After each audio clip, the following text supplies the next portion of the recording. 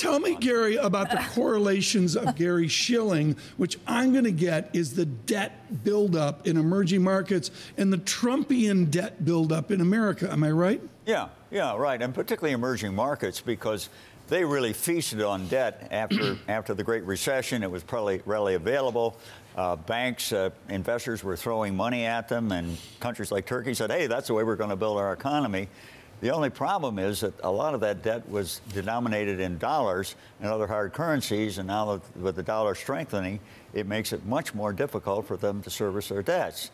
Now, of course, so far you've got Turkey, Argentina, maybe South Africa, but the question is, will we see contagion there? Will we see anything like we saw in the late 90s? I think that's the question right now, whether this is going to spread. Right.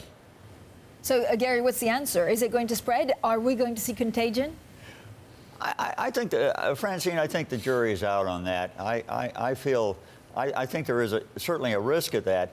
But even if there is, and, you know, I'm not known for being an all-out bull on anything except bonds, treasuries. But if you look back in the late 90s, when it started in Thailand in 1998 and then spread throughout Asia and to Latin America, finally to Russia, it didn't take the whole economies of the world down. Now, we did have a mild recession in 2001, but at the same time, you had a collapse in the dot-com stocks, and the Fed had tightened somewhat. So you can't really even blame that on the emerging market crisis. Today, there's a lot of vulnerability in the world. Obviously, there always is, but I don't think for now you'd really say this thing is a global economy killer.